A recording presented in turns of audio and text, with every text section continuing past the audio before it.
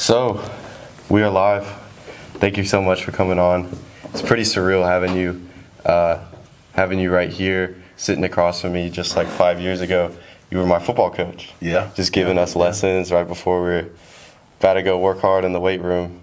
Man, it's cool. It's cool. How you doing? How's your holidays? I'm great, man. First off, I just want to say thank you so much for the opportunity to be here. I think it is awesome reflecting. It's funny that you started that way because that was my same reflection, when you asked me to be on. I thought it was cool. So to me, man, so proud of you, so happy for you. Thank you. Of the things that you're doing. It's a no-brainer, man. You're like, hey, coach, you want to do, I'm on the way. Yes, Let's sir. get it. Thank you. Thank you. So glad to be here, man. Let's get it. So, first question, I texted you this yesterday. What does success look like to you? You know, when Chip Baker is striving for success, what is it that you're striving for? You know, being that, like, my YouTube channel podcast is the Success Chronicles, like, I'm super fascinated with success. And that's one thing from a kid, I've always been curious about success because, I'm going to go back on you a little bit, like the Drake song, I just want to be successful, right? And so I've always strived to learn different things, but to me, I think it can be abstract, yet simple. Yeah. Or I think it can be simple, yet abstract. Gotcha. Right, and so I think that it just kind of depends on where you are in your life, what your priorities are. Yes, sir. And when you're striving to do the things that are important to you at that moment, I think that's what success is to me, because it's changed, like, in different phases of my life. You know, it's been, a degree, get to college, those kind of things, career, like, it's been different things. So I just think that wherever you are in the phase of your life is what you prioritize that's important to you. Yeah.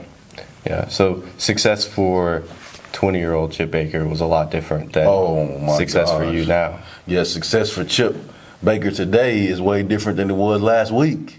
Gotcha. Yes, sir. So, I mean, that's the goal. Yeah. Is to have that continued growth. Pretty malleable, be able to change. Yep. So tell me about the impact of influence. Like, what's the overall goal of that book series that you're writing? Man, I smiled, huh? When you asked me that, I smiled. I smiled because I'm really proud of that. I think, where I'm from, where I grew up with a single-parent mom, I didn't know anybody that wrote books, but, like, growing up, I ain't, like, authors, like, I ain't know none of them, right? And just to see my name on a book, a real book, like a real book, it really blows me away, and I'm truly grateful for that. And when I started, kind of like we talked about with that definition of success, when I started, the goal was just to be an author. Yeah. As I went along the journey, I saw that there was other people that wanted to be authors as well. And so I knew people that did those things. So my goal was to set up opportunities for those people to become authors. Same. And so, anything I do, I know that it's bigger than me.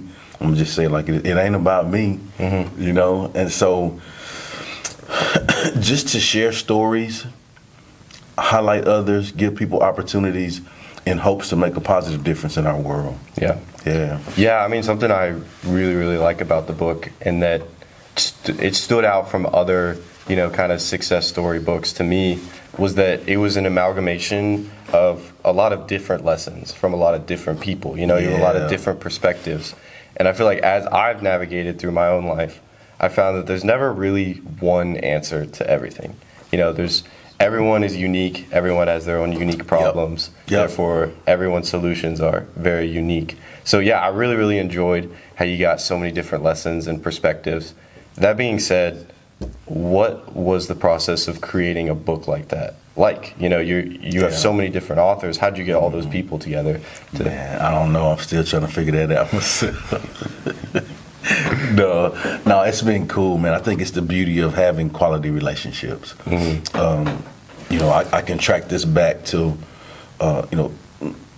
being a kid, growing up, just striving to be a good dude, right? And you got some guys in the room, you and the guys in the room. I consider y'all the good dude status too, right? You know, and so when you strive to be a good dude, good things organically happen for you. And that's what it was. That's what it's been for me. Like at the time, I didn't know that. It was just, you know, striving to achieve the goals, do things the right way, treat people right. But what I didn't know is when you do those things on a day-to-day basis, man, the good stuff organically just comes to you. Well, it takes a lot of work. Yeah, but, for sure. Yeah. But the good stuff just happens for you and it comes to you. And basically, that's how it happened. Man, like I speak. So I had an opportunity to speak for this group, and then there was a men's group virtually. Then a few months later, one of the guys in the group, he does self-publishing. He reached out to me and asked me, "Man, you ever thought about bringing some people together and putting them in the book?" I was like, "Man, that's an awesome idea, right?" And so along that same journey, you know, I was doing my podcast, so I was coming in contact with some great people from all over the world, developing those relationships. And then it all kind of just came together. And most of the people, like I asked, "Hey, man, I'm doing this book." They didn't even let me feel like, "Yeah, I'm in." Right? And so that's really how it came about. And we did the first one. And, I mean, that was amazing. We did a 10-city book tour. I mean, like, it really blew me away. Bestseller.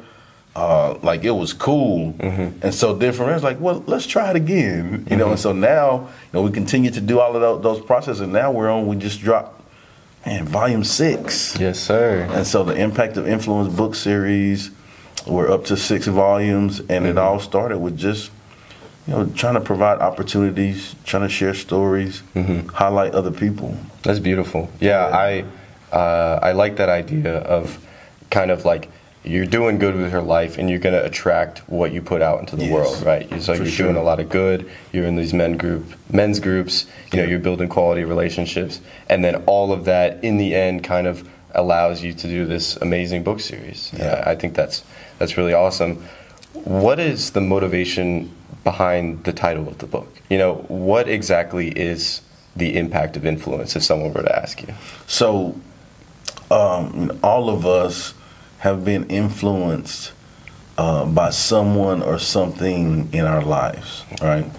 And we've been influenced in such a manner that it's impacted us and caused us to be who we are today, right? And so that's really the premise behind the impact of influence is, you know, positive influential people that have, you know, reflected on those people or that thing or that scenario or experience that has influenced their life, and they just talk about what they learned from that, the blessings and the lessons, if you will, and then how they're using that to make our world a better place.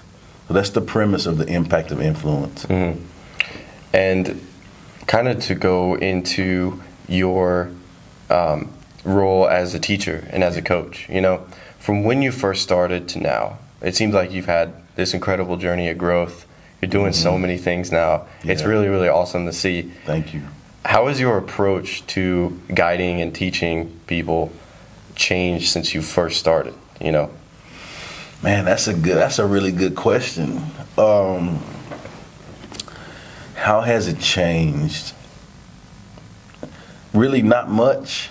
Because I think that I'm the same dude in that aspect as far as, you know, like, and I learned this as a kid, you know, there's some core common principles, values that I believe in. Like I wholeheartedly believe in. Work hard, do right, treat people right, take care of business, put yourself around good people. And it don't matter what rains, shines, sleets, I'm going to do that, right? And so in my life, I've just strived to do that from as a kid even to now. Like it's the same thing.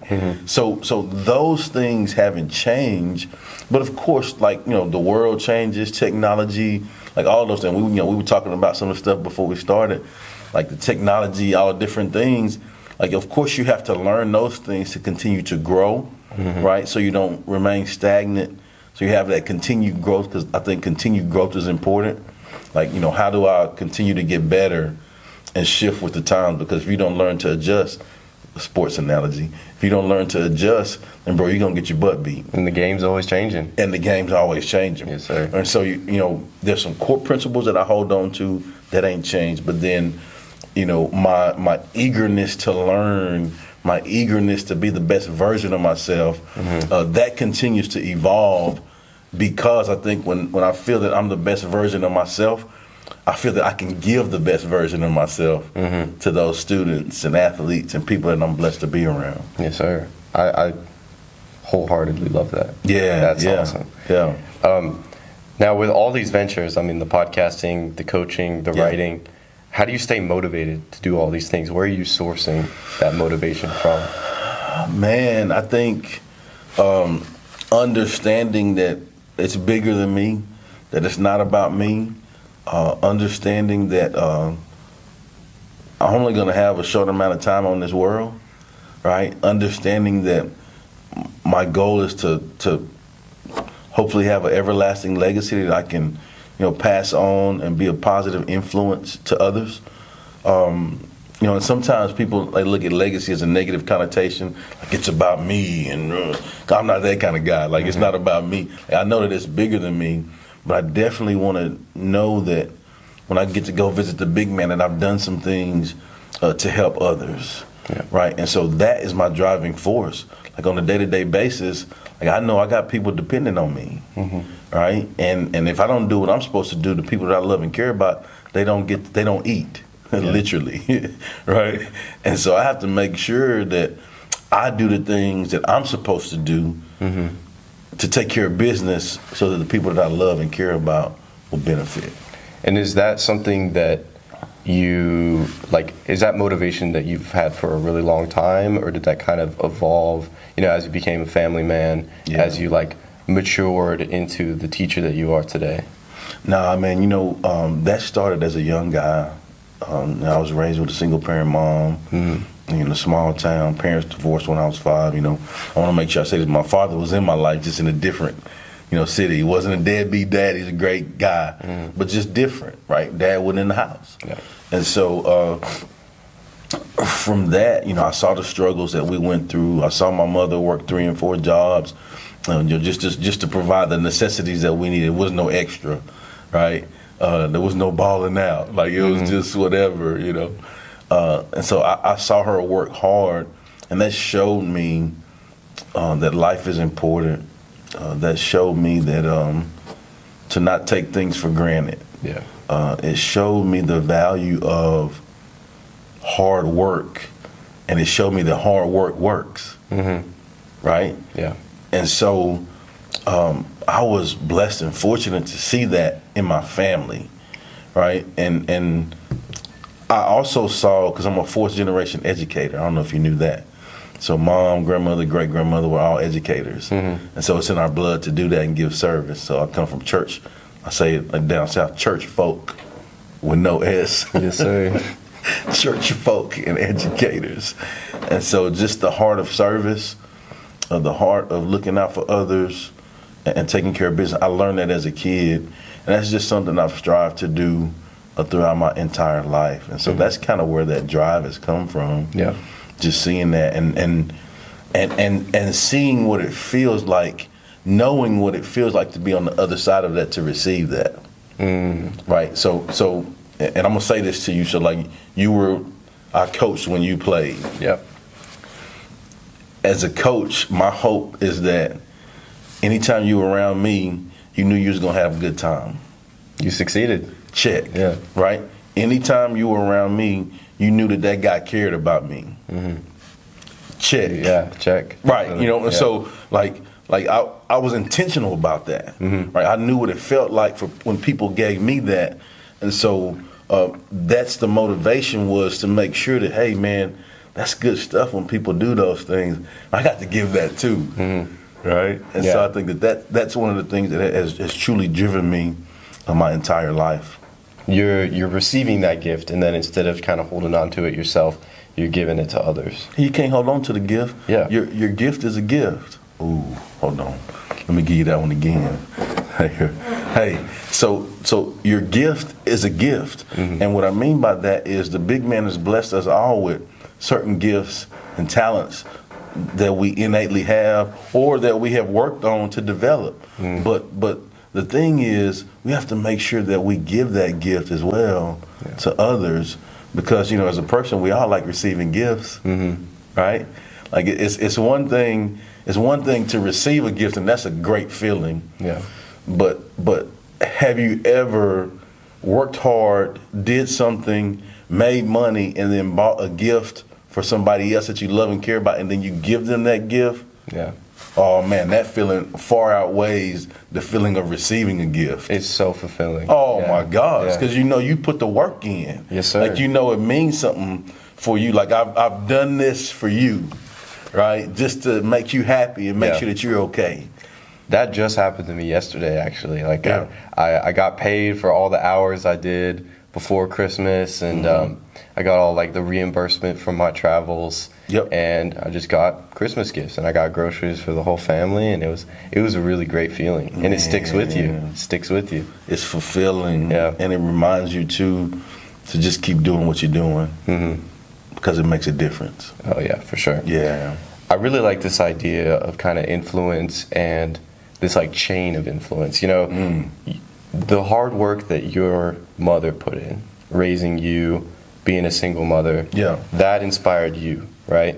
You took that gift and worked hard, became a pretty great man, very great Thank man, you. great educator. Thank you, man. And then through that inspiration, then you adopted those same qualities and inspired me, inspired Miles, inspired all the people you coached. And you have this chain of influence that started maybe with your mom's parents or their parents, and it just goes on and it branches out into this big network of just positivity. And, I feel like I really like this idea of positive actions have ripple effects that you might not even realize, and ripple effects through time that you might not even realize. That's it right there, Bott. Yeah. I mean, like that in a nutshell. It gave me chills when you explained that, and the reason is because that was something that I learned a long time ago in my life,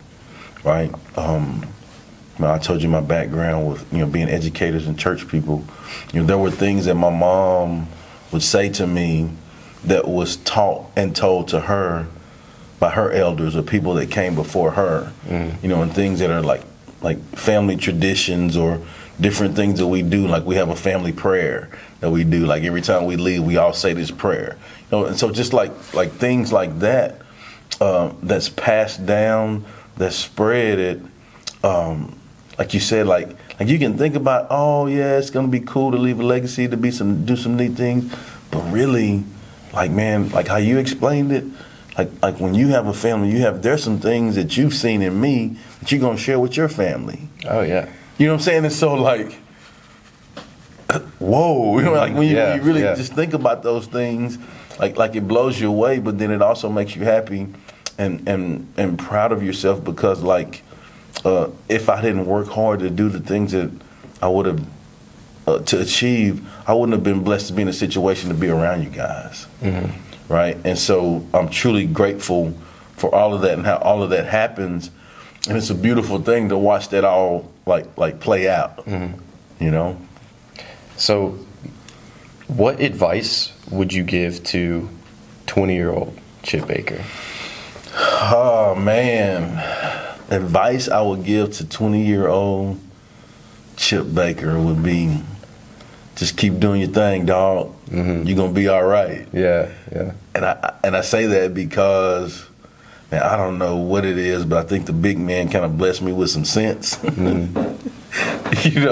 Like mom used to say, boy, act like you got some sense. Disciplinary mom. Like, boy, get somewhere and act like you got some sense. That's an old school thing, right? But I'm grateful that the big man has given me a sense of awareness. I'm grateful that discipline was instilled in me as a young guy because I think that discipline allows you the freedom to be happy. Let me give him that one again, Bott. Let me give him that one again. Yeah. I think I wholeheartedly believe that discipline allows you the freedom to be happy. And what I mean by that is when you learn to have that self-discipline and do things the right way regardless of who's watching, and you take care of business, man, it allows you to be in positions to where you receive the fruits of that labor, exactly like you talked about, like working earning a check, and I can get Christmas presents and buy groceries for the family. Like, bro, you had to be disciplined to show up to work every day. You had to be disciplined to do what you were asked to do for a long period of time, right? You had to be disciplined to work your tail off, and I've seen you do that for a long period of time to earn the things that you've earned so that you can take care of the people that you love, right? And so it allows you to have that freedom, which makes you happy, which makes you fulfilled. And so I would just say, man, I've done those things my entire life, but I would just remind myself that you're on the right path. You're okay. You're gonna be all right. So that's what I was saying. Yeah, discipline to me creates opportunities. Without a doubt. Yeah, it creates, like you said, like freedom. You know, like when you're doing the right things every day, there's just something about it to where things ease up. You know, and you just have this nice peace of mind. Yeah. And it seems easy, but really it looks easy from the outside, but really, like, you know, the work you put in, like, you know, the hard work. Oh yeah. But you're proud of that too, and grateful for that, because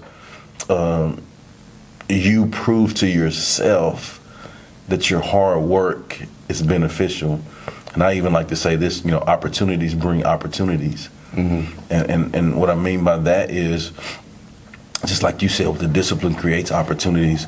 Man, like every opportunity that I've had in my life, I can't tell you that it's been because I've been the best choice. You know, every opportunity that I've had in my life has been because somebody else thought highly of me and gave me an opportunity to do something. All right, and I'm gonna share this story. You mind if I share a story with you? Yeah, go ahead. So growing up, this is my favorite story to share, man. Growing up, you know, I was surrounded in my community by some really good people to emulate, to watch, to see what it's supposed to be like, to help leave a legacy in me. And my little league baseball coach, who was also he's my elementary principal, my elementary school principal. He was also my little league baseball coach. Great man. Grew up in our town, former coach. I mean, amazing. Ended up being the superintendent there eventually in my hometown. But great guy that I wanted to grow up and be like, right? And so, like I told you, I had those core common principles: work hard, do right, treat people right, do things the right way. And what I didn't know is that people saw those things. Like people saw those things that I was doing. Like for me, I was just in my zone, just doing what I was told and made to do. You know, like I said, work hard, do right, treat people right, put myself around good people, take care of my business, right? So fast forward, I'm a broke college kid, you know, graduating, you know, played college football, and I applied for a teaching and coaching job in Conroe School District, right? And I had never been in the area. I'm from Hearn, Texas, over by Bryan College Station, small area. And the principal at Peak Junior High in Conroe ISD, I didn't know that he knew Mr. McDaniel, the guy from my hometown. That's where it gets good right here, right? So he calls him, you know, reference. He's like, hey, I got this Chip Baker kid applying for a job here in my school. Tell me a little bit about him. And so that guy tells him, oh, man, he's a great guy. Like, man, he's going to work hard. He's going to do things the right way. He's going to put himself around some good people. He'd be an asset to your team. You should give him an opportunity. And that principal gave me my very first teaching and coaching job because of what Mr. McDaniel said about me, of what I did. Hold on. I got my very first teaching and coaching job off of the person that I was as a kid. Right? And I say that because, like we talked about, man, opportunities bring opportunities. Like when we're in the moment and we're doing what we're supposed to do, like those great things are going to organically come to you because you're doing what you're supposed to do. And people want those kind of people on their teams. Yeah. Like they hire those kind of people in business and jobs and all that kind of stuff. You will get bigger opportunities because you are on point and doing what you're supposed to do in those moments. And so, man, I love sharing that story because Like, man, I can for sure say that there was more qualified people that applied for that job because it was my first job. I had no experience. Right? I can for sure say that. Like, I can probably for sure say there was probably a whole lot of people out there that was better than me too at the time. Right? Now I've worked a little bit, but I've got a little better. I'm okay now after 24 years. But man, like, I got an opportunity because of what I did as a kid and what somebody else thought of me. Yeah. Yeah, that goes back to kind of what I was saying earlier, where positive actions create ripple effects through time that you can't even predict, right? Yes. It's just do the positive action now because you don't know the doors that it'll open for you later. Yeah. You know, something I wanted to ask you before you went on about that amazing story is, what is your definition of discipline? You know, if you had a student come up to you and you're talking about discipline and like, Coach Baker, like, I really like what you're saying about discipline, but what does that mean? And, you know, how can I be disciplined? What would you say to them? I think you got to win, strive to win. And I'm an acronym guy, so I'll break that down. I'm sure you've heard that. What's important now, right? And so, like, what's important right now, right? What's important right now is getting your butt in the weight room and get these reps, right? Get through this workout today, right now, right? Then once you do that, then now I got to move to the next thing. What's important now? Okay, I got this homework I got to do that's due. I got to make sure I take care of that this evening, right? Then the next thing, okay, what's important now? Okay, then tomorrow in these classes I'm reflecting, right? What did I do good on today? What do I need to be better on? You know, then tomorrow, what's important now? I hit the ground running, right? And work on those things I need to be better on. Do more of the things that I did well on, but work on the things I need to be better. And I think when you can continue to do that process to win, focus in what's important now, it allows you to be super focused, right? And it's a guy in this room that I saw do that, right? And like, as a young guy, I watched him do that, go from being a small guy to a huge guy and get a big opportunity to do some big things, right? And I watched that guy do that, but then I also knew that in my life it was the same way. So I was thinking, oh yeah, he gonna be all right. You know, like, he got it, right? And it's all about focusing in on what's important right now. Yeah. And when you allow yourself to do that, man, just like we talked about, it's crazy how those amazing opportunities come to you, but they come to you because you've done the dang work. Like, you've been focused and you've done the dang work. And so, you know, as a young guy, I would say, hey, just focus in on what's important right now in the moment. Yeah. Like, well, of course, set your short-term, set your long-term goals, set your BHAG goals, big, hairy, audacious goals, set all of that stuff. But really, what's important is, what step are you taking right now to help you be the best version of yourself, right? And then once you take that step, you get through that step, let's get to the next one. Yeah. Right? And then before you know it, man, you better look back and you've gone somewhere, and then you can look back and be super proud of the things that you've accomplished. Yeah, it's going to sound contrasting to what you're saying, but on the surface, but it's not. I really like this quote by, I don't actually know if Abe Lincoln said this, but I saw it on like some kind of social media post somewhere. But basically, he was saying that discipline is choosing what you want most over what you want now. And it's what you, like, and I know you're just talking about what can I do right now. It's what do I want now versus what do I need to do right now, right? It's like, maybe I want to do something else, but I need to do this assignment. Because if I don't, then I'm going to be hurting for it later. But if I do it now, then I'm going to, set up opportunities for myself. I'm going to open doors. I love that. And I love that. I love it because it is, like, I think most is a more sense of urgency than now. Like there could be a couple of things that I can do right now, but what's most is, what is my next direct thing that I'm going to do? Yeah. If that makes sense. Yeah, it's like choosing that, making incremental steps in that Yeah. big audacious goal. Come on. Instead of kind of meandering along the path Yeah. and kind of going wherever you want. You know, it's like, I love it. I got this big goal, but I got to do these things to get there. Yeah. And if I kind of mosey around and I don't go in a straight line, then, you know, I might get lost. I might not get there. That's like kind of like a GPS, Oh, yeah.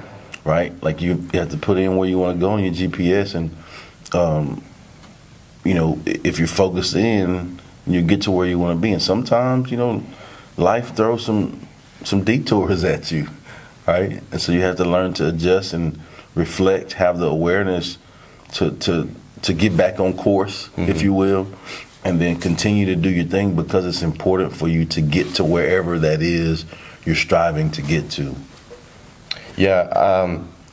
When life throws you detours, you know, how do you get back on track? Are there things that you do to try to get back on track to what you were kind of originally striving for? I think when life gives you lemons, you have to make lemonade, right? And so in every situation that we're in, I think it's important to make sure that we find the good in it and focus on the positives. You know, learn from the tough stuff, right? Learn from the lessons, right? Me personally, you know, I just reflect on the situation. You know, what have I done to put myself in this situation? Right? I had to look at myself first, right? Self, you tripping, right? Right? And then I think, you know, once I reflect and look at those things, then now I can say, hey, you know, this was good. Proud of that. Continue to do that. Or I can say, ooh, Chip, you blew that. Like, man, you need to be better on that. And so it gives me something that I can work on. And that's the beauty of life, man. That's the beauty of the journey is, like, if I want something to be better in my life and what I'm doing, guess who can fix that? You? Me. Yes, sir. Right. And so like man, we have ownership in our when we have ownership in our journey, in our destiny, man, it allows us to put us in the driver's seat of that GPS. Put the GPS in there and, hey, let's go riding. Right? And it's a great journey when you do that, because it's always room for growth. It's always room to learn things. Like we talked about on those detours. I mean, sometimes the detour may give you an opportunity to see some things you never seen before. Like man, I didn't know those things were in life. Like, I'd never seen that before. That's pretty cool. Right? Okay, now get back on track, you know, and make sure I get to where I'm going. And so, man, I just think the awareness and the reflection piece is so huge on that. I want to go back to that question I asked about giving advice to 20-year-old Yeah.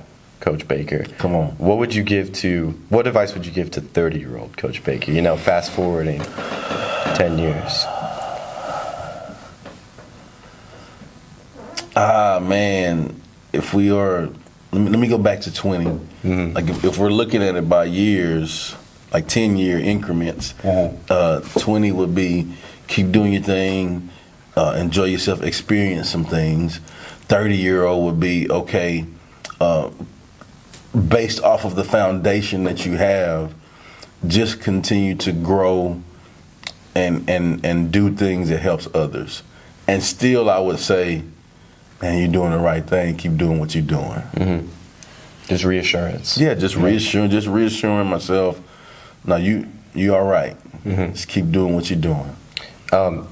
You know, do you find yourself kind of dipping it, like you're almost losing a little bit of motivation to do, you know, these good things and to promote growth and things like that? Do you find yourself ever kind of maybe losing a little bit of steam and then you kind of get back up, you know, through time, or is it kind of just floating at a base? No, but you know, as I hear you say it, I think it reminds me of the importance of rest. Right? You know, like you know, there was a phase where people like just grind, just go, like just grind, I do this all day, like. No, not all day. You know, like, bro, you got to rest so your body can recover, right? And so I think you have to work to find that balance of, okay, go hard, but then get rest. Yeah. And so those are things I would say no, because I've really worked hard at having balance in my life. And the reason is, like, it's important for me to get rest. I know that if I'm not the best version of myself, if I don't do what I'm supposed to do, then people around me suffer, the people that I love and care about. And so I've really strived to just take one step at a time. Yeah. Like not eat the whole pie, but just get a piece. Something, I think you might have said it too. I remember Coach Ramirez said it a lot, and I still think about it pretty often, is he would always ask us, how do you eat an elephant? Yep. One bite at a time. Yes, sir. What are the things that you do to stay balanced? You know, like, what are the actual actions that you take? I'm a big reflective guy. Like, I make time to reflect, right? And I think that gives me an awareness of what I need to work on, as well as it gives me an awareness of the things that I've done well, right? And so on top of that, prioritizing and organizing my time. And so I have this deal that I call it the balance pie, right? And so if you visualize with me like a pie chart, the pie chart is 100%, right? So there's 10 things in that pie chart that I have that are important to me, and I don't do anything else outside of that in my life. And so everything I do is intentional, highly focused. And so my focus is on that, faith, family, being the glue, personal growth, all of the relationships, all of those are just some of them. But like, I intentionally work on those like daily, right? And so, if I'm, not 100% on one today, then I got to pick that up tomorrow and be better. And so that's one of the things that I incorporated in my life, and it's really worked for me because it's allowed me to be like hyper focused on what's important to me. Seeing as like how we talked about at the beginning of this, you asked me about the definition of success, prioritizing what's important to you and working your tail off on that. Yep. And then when you do that, it'll be successful to you because it's important to you. All right. And so I'm truly proud of the fact that I've been able to do that too, because it requires discipline. How has your pie chart changed over the years? Have you added certain things as you've kind of gone through life? Not really. I hadn't really. It's just like the core common principles that I talked to you about. Like the pie chart is, in congruence with that. Yep. So those are the things that I believe in, and I'm gonna do those things, rain, sleet, or snow. Yeah. Right now, within that, there's some techniques, or like we talked about how technology changes or things changes. There's some things within that I can learn, and that's the fun part, right? I can learn to help me be more efficient in that. But like my faith, I'm gonna work on my faith. I'm gonna work on my faith. I'm gonna work on making sure my family is good. Like, I'm gonna do that, right? Now within that, there's some creative ways that I can do, as far as faith. Like the typical church service, men's group, reading the Bible, all of those different things. Now, you got, podcasts about faith. Like, it's so many different things. So, like, it's the same, but how I get to it can be different, if that makes sense. That makes sense. Yeah. Tell me about Go Get It. You have it on your shirt right now. What does it mean to go get it? Man, I perk up a little bit. Let's go, man. I think for me, I believe, well, let me go back. It's part of positive self-talk for me, right? So throughout my life, I've exercised like self-talk. The most important relationship that you're probably gonna have is the relationship you have with yourself, right? And throughout my years, I've had positive self-talk, depending on the phases of life that I was in. Up your game, get better, just different things that I would say to myself to push myself. And so once I graduated college, like, I knew that, man, going into a career striving to get my master's degree, starting a family, like all of those things, like those are big things, right? And so, I set my goals on, okay, by this age I want to have my master's. By this age I want, so I kind of set my goals, and in order for me to make those things happen, I had to go get it. Yes, sir. Right, and so that was really my positive self-talk. I would just say that to myself, and then when I started teaching and coaching, it would slip out, and I would say it to my guys, right? So then they would start, sometimes they would say it back to me, right? And then it just, over years, became a thing, and, that's just my thing, man. Just go get it. I believe that no significant success is just going to come to you. I believe that you have to go get it and make it happen. Yeah. Right? Yeah. And in that striving to go get it, in that striving to do great things, like we talked about already, organically you're going to achieve some things that you never ever would have thought you would have been able to achieve. And all of that stuff that we've talked about today is a part of that. The book series, the podcast, the whole life journey, like the making a difference. Like, man, I never would have, like as a kid, like imagining, dreaming, like none of that was in the plan. Like I didn't have a clue that any of that could be done, right? But it has been, because I've just strived to go get it. I really love that idea. I can testify from my experience that, getting after it, whenever I go get it, I love that. I love that saying. I could say it over and over and over again. But, when I work hard at something, it opens those doors like we were talking about earlier, and you kind of shift the goal, like the goalpost changes. Like as you're moving forward toward the touchdown, like that goalpost is moving backwards. And I find myself like coming up with dreams that I didn't even think I could ever do a couple years ago. Like it was not part of the plan at all. And all I did was just work hard, and then I found myself in situations that I really shouldn't be in, but like this is Let's cool. Let's get it, baby. Yeah, like the first time, like when I got I have a research job at UT, and it was really surreal. Like I just worked hard. I tried to get as good a grades as I could, and when I got in,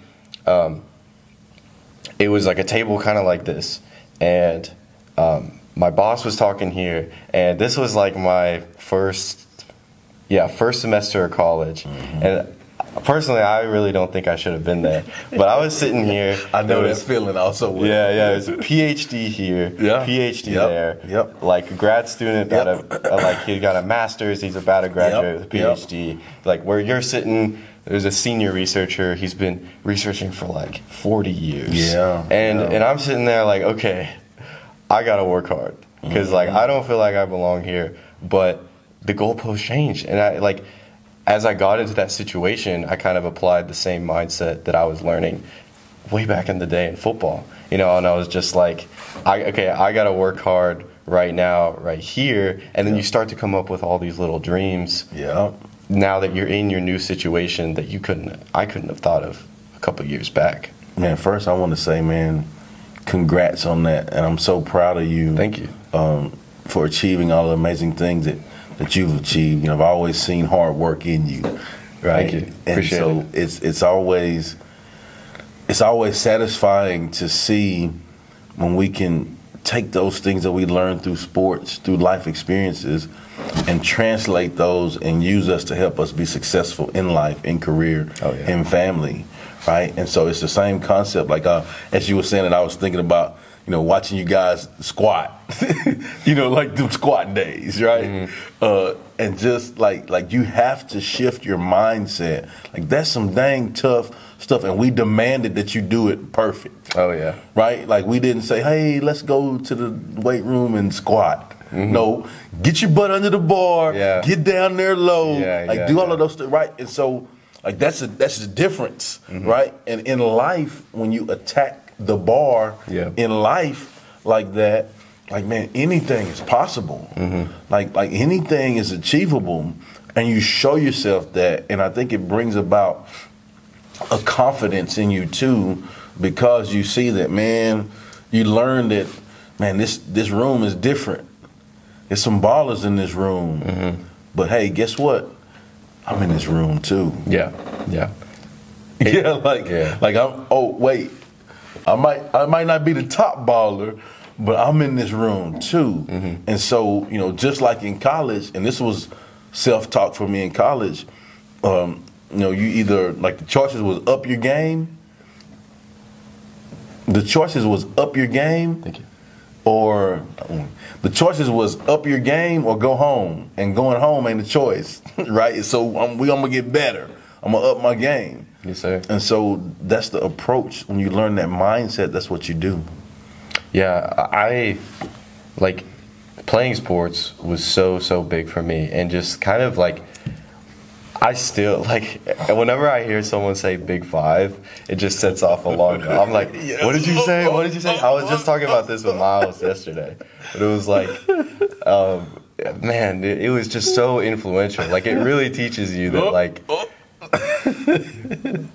like you just like with enough hard work, and if you really just attack the day, something that's really difficult at first. It was so hard at first, and especially like you're already doing squats, and then someone half reps, and you just hear squat jump position, whistle blows. It's just like, oh my gosh, dude. It teaches you that something that's really hard at first can get easier, and it can get easier with enough work, and if you just attack the day every day for a while, just keep showing up. Yeah. Do what you can do right now. Do the best that you can do right now. Talk to me about your belief. I mean, you mentioned this in the impact of influence, that we're the sum of our environment, relationships, experiences, and actions. I mean, we could go through each one. Oh, man. Let's start with environment, Man, that's good. First I want to say thank you for doing the research on that and checking that out. Of course. Because that is my life experiences. And so I'm a simple guy. I'm a formula guy. And I think the sum total of who we are is our E plus R plus A, right? And that's what I share in the book there. But I think the first thing is environment, right? So environment is, what you've been around. What are the things that are around you that you can learn from? What have you learned from being in those environments, right? So for me, my environments, born in Dallas, Texas, parents separated, moved to a small town, Hearn. So now just off of that, I've seen both worlds, small city world, fast life city world, right? I've seen some different things.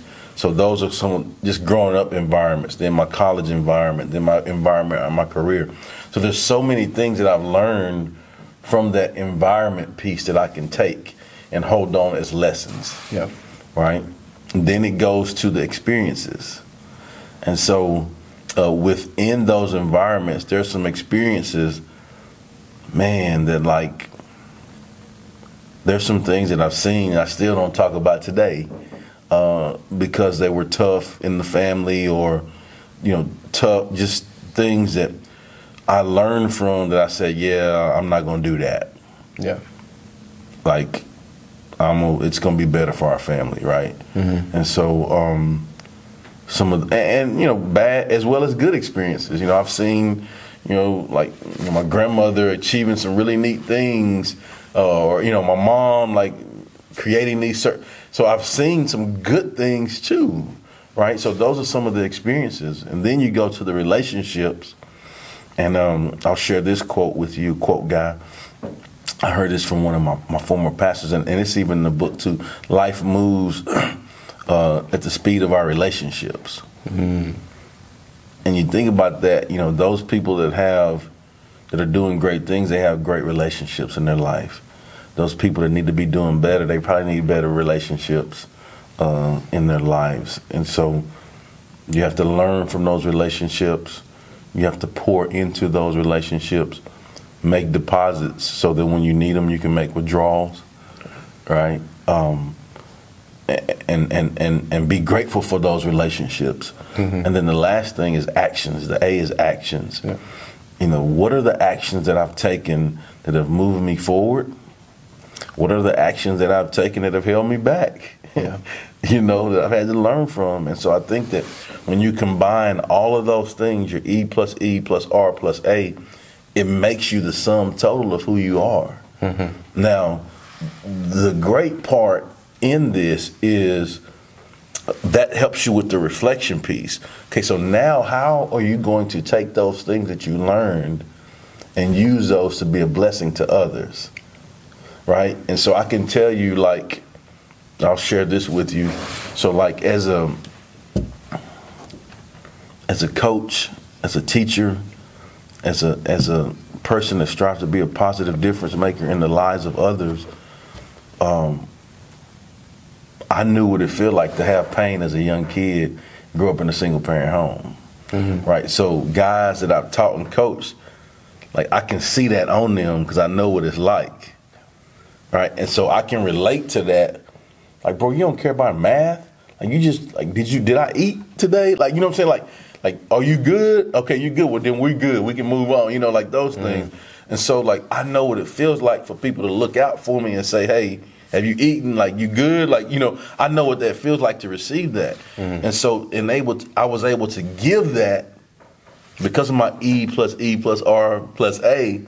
I was able to give that and be a blessing in my career. Yeah. And so that's the sum total of who we are, and that's what that's about.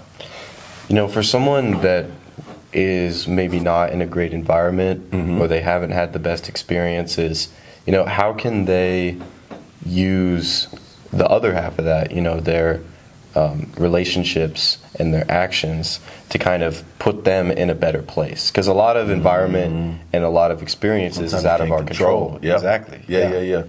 I think that the beauty of that is, even though there's some things you can't control, you can still find the good in every situation, right? And the good can be like, man, this is so bad that I know for sure I'm not doing this. You know, that's the good. The good thing about a bad relationship is that it shows you what you don't want, right? You know what I'm saying? Like, oh, man. Yeah. You're like, oh, no, you crazy. I ain't doing that. Like, man, girl, please. Like, oh, man, no. I'm just being, you know, girl, no. You know, just like it teaches you like what you don't want. And so like there's always opportunity to, even in the worst situation, is really, I think you just have to focus on and find the good. And when you can find the good, just like we talked about, just taking those little steps at a time to stack the successes, right? And then when you take the little steps to stack the successes, you gain momentum. And as you gain momentum, you learn that, like, oh, yeah, what I'm doing is okay. Like, it reassures you. Yeah, I'm glad that, like, I was able to say, yeah, I'm not doing that. You know, I'm glad to say, yeah, I don't want to be, nah, I'm okay. You know.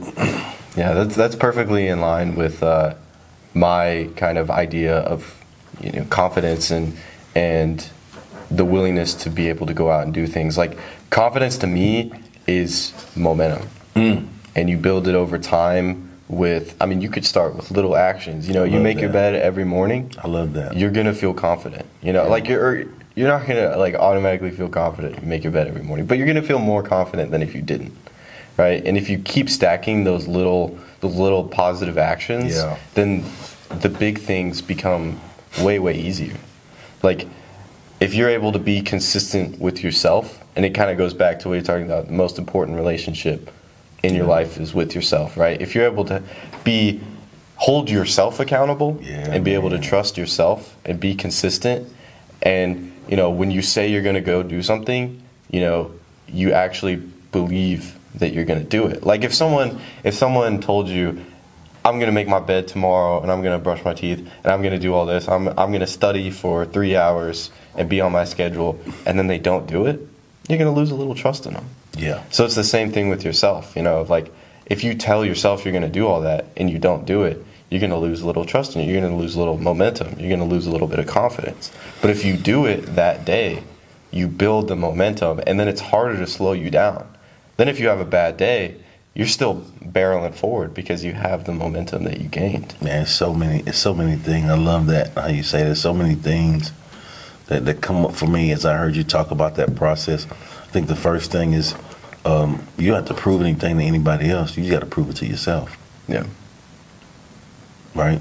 And then once you prove to yourself that you can do those things, it does build that momentum. You know, now you show that I can show up again tomorrow and kill it. Right? And then from there, I think also just kind of reflecting on what you hit on, man, it's crazy how, I don't know, just so many great things come when you do that.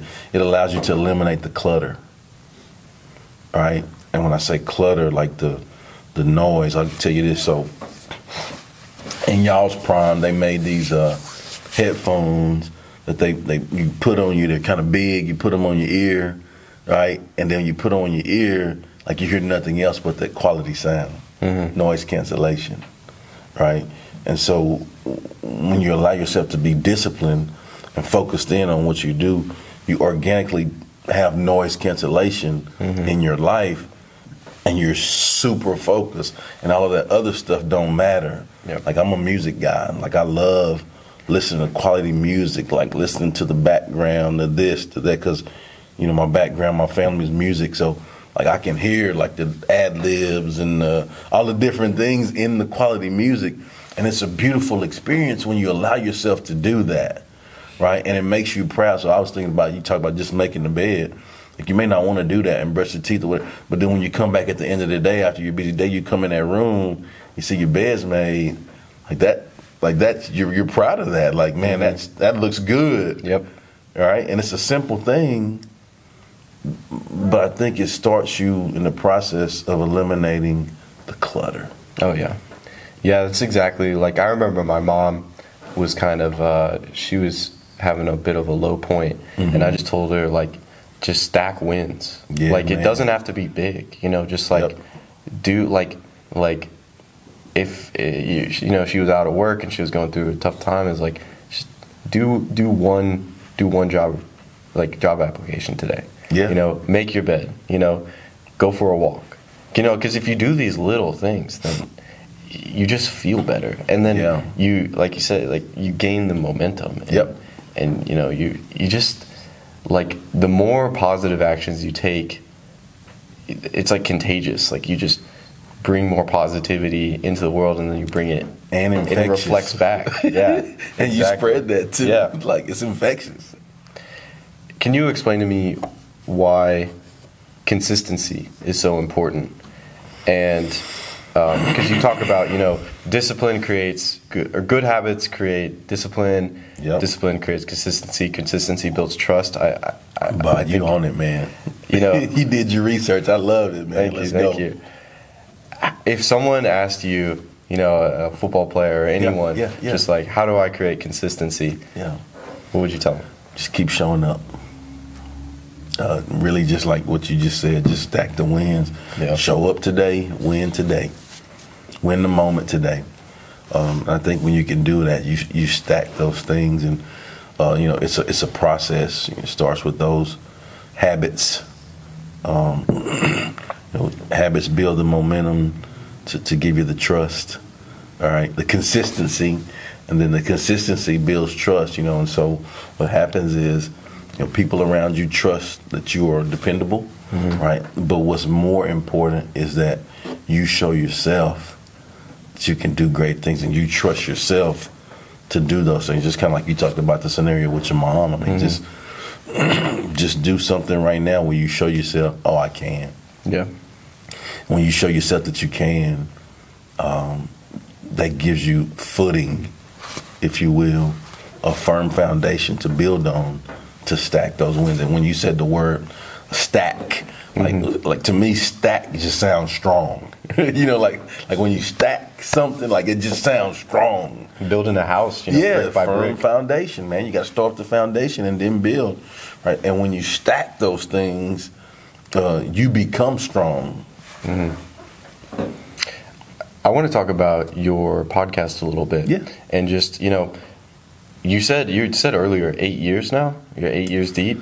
Man, 8 years. That's impressive. Yeah, it's crazy. Talking about stacking. So being 8 years deep, having 351 episodes. Yep. What are some of the best insights that you've got from that? Like what are some of the greatest ideas you've had from interviewing that many people? Oh man, I've learned so much.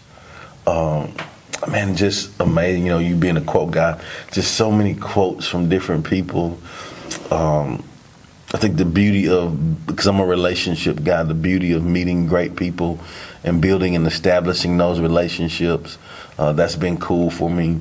But I think the underlying factor, because it's the Success Chronicles, I think the underlying factor is, and it's funny because like I have the Success Chronicles, and you sent me the question. Like the first question you asked me is, "What's your definition of success?" Mm-hmm. And like I'm thinking to myself, man, that's difficult, right? But I ask that same question every episode, right? And it's difficult because there's so much that goes into it. But I think the underlying factor is, none of us are immune. I don't care who you are. None of us are immune from growing through tough things. Yeah. Catch that? None of us are immune from growing through tough things. And so what we have to do is, learn the things, grow through you go through, and on the other side of that, learn what you're supposed to learn so that you can overcome that to get to where you want to be. Grow through your go through. I really like that. Yeah. I do want to ask you, when I look at some of my friends and some of the people that I see see them going through tough situations. Yeah. Or me, myself, will go through tough situations. And sometimes I see that they grow from it, or I grow from it. Sometimes it's just tough. And sometimes they're hurting for a while because of it. Yeah. Or, maybe they didn't go through it at all and they're in a worse place. So can you talk to me a little bit about, is there a certain mindset that you need as you're kind of growing through your go-through in order to be able to do that? What kind of attitude do you need to bring in order to actually grow from something hard and not just have it be adversity that doesn't get you anywhere? I'm glad you asked that question, and I won't go too deep. I got a family member that this last year has been going through some pretty tough things, right? And there's two questions that I pose to that family member, either daily or every couple of days. What are you grateful for? What did you learn today? Right? And so if we can have the mindset of being able to kind of pause and realize that, man, this is tough. I'm not able to do this. This happened to me, but I'm still here. I'm grateful for that. I'm living. So a whole lot of people that's not living, right? I may not be able to eat steak, but I have a sandwich. You know what I'm saying? I'm eating. There's a whole lot of people that's not eating. Yeah. Right? My house may not be as big as I want it to be, but I have a house. I have shelter. Yeah. Right? It's a whole lot of people that don't have that. So I think the first thing is you have to focus in on, first consider what are you grateful for of what you do have. That allows you to get your butt in line and know that it could be worse. Yeah. And then the second thing is, man, what did I learn from this tough situation? Right? From this thing that just happened to me, which may be out of my control. Like we talked about, like I may not have any control over any of this that's going on, but the things that I do have control over, like what did I learn from that? Well, the first is don't put yourself in that situation. Yeah. Today, get yourself from around them crazy people. Don't do drugs. Just different things. What did I learn from that? And so I think when you can understand what you're grateful for, figure out what you've learned, And then, I mean, I just keep going back to the stacking. Then the next day, put that into place. Put that into play. I mean, I'm grateful for this today. I learned this yesterday. I'm not going to do that today. And it really is that simple. Yeah, I really like that idea of just being grateful for what you have. An idea that's really helped me go through some of the stuff that I've gone through in the recent years is that out there's someone who's going through what you're going through, but worse. They have it worse, and they're doing better. Come on. And it's like, I want to be careful because I don't want to say that in any way that like demeans someone or kind of makes it seem like your problems aren't that big a deal. It's more of kind of like there's someone out there that's going through exactly what you're going through, or they've been through it in the past and they got through it and they're doing good. And it's empowering to think like, man, like what I'm going through, like there's people going through a lot worse, man, and they're doing all right, and they had their own success stories. It allows you to be so grateful. Yeah, but I'm not just saying those things, man. Those are things that I've had to do growing up as well. You know, there's some tough things that we went through in my family, or things that I've seen, and I really had to say, okay, like what am I grateful for? Like, okay, I learned this lesson. I saw this. Ooh, I can make it better, right? And so that's not putting people down. It's not a derogatory thing. That's just helping with awareness to help you be grateful for what you do have, to shift your perspective, because how you view what you do determines how you do what you do. Yep. Right? And so if you're focused in on just continuing to strive to get better and be positive and find the good, well, you'll continue to be better and be positive and find the good. Yeah. I mean, I read a book recently called Call Me American, and it's about a Somali guy who grew up during all the wars. And as I was reading it, it was like I was going through a pretty fresh breakup. And so I was pretty down about it.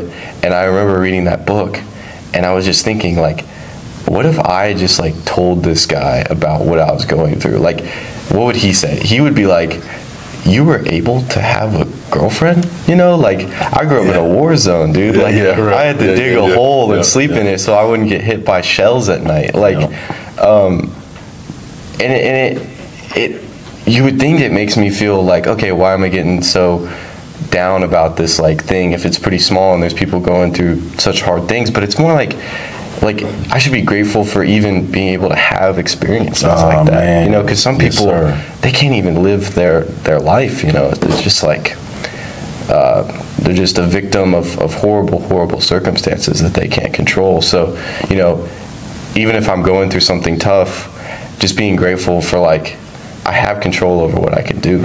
You know, like my external environment isn't, you know, dictating what I do, and it's just like I have a choice right now. Man, I think that's the biggest thing that helps you get better is understanding what I have control over and what I don't have control over. Yeah, I think just that right there, just saying that, just put me at peace. You know, just because you think about like there's some things that's gonna happen, that will happen, that has happened. Yeah. Bro, I have no control over them, right? So why should I waste time worrying about something like I have no control over that, right? Now, if there's something I do have control over that I can put in the work or say something or do something to make it better, then now that's different, right? And if I can control that and have ownership in that, then now I can put in the work. Yeah, I'm able to put in the work to do that. Yeah, I'm a pretty big philosophy fan, and I like Stoicism a lot. And in Stoicism, they're always talking about, you know, just focusing on what you can control. You know, if something's out of your control, then it's kind of just the natural order of things. Yeah. And things are just happening, and if you focus on what you can control, then you're going to be happy, because, you know, things out of your control are fickle. You know, like people, you know, you can't That's control a good people. word right there, fickle. Yeah, like it's very up and down, here or there. Yeah. You know, you can't really control what someone else does or Yeah, what they're yeah. thinking, what they're saying. You can't control, I don't know, the weather, Yep. external events. Yep, But yep. you can control, you know, what am I going to do in this situation? What are my actions? And Yeah. then how am I going to perceive this, right? Yeah, fickle just sounds fickle. Yeah. Right. Stacked sounds strong. Fickle sounds fickle. I love it, man. That's good. So, talk to me a little bit about your core values. You mentioned earlier there was quality relationships, and I think there were a few others. Yeah. I just so as far as like my core common principles, you know, work hard, do right, treat people right, put myself around good people.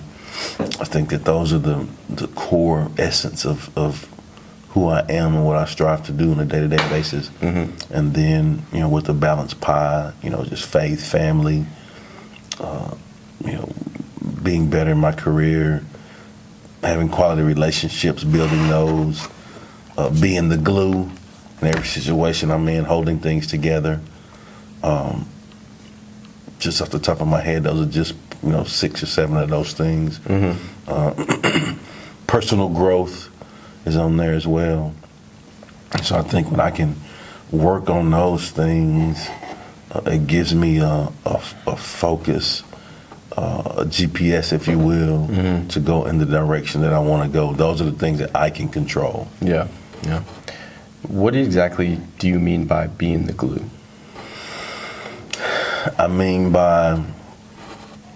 What I mean by being the glue, I'm going to give you a personal example that you can understand. So I know that as a coach, in anything you do, you want to provide excitement and motivation. Mm-hmm. And so in every situation, I strive to figure out, okay, what's needed. Like I'm observant of, okay, what do we need here in this situation, Mm-hmm. right? And so it was important for me to stand at the door every day and give you guys 5 as you go in the weight room every day, Mm-hmm. right? And that was being the glue, because I knew that like you were going into some tough stuff, Mm-hmm. right? I mean, like just challenging, tough stuff.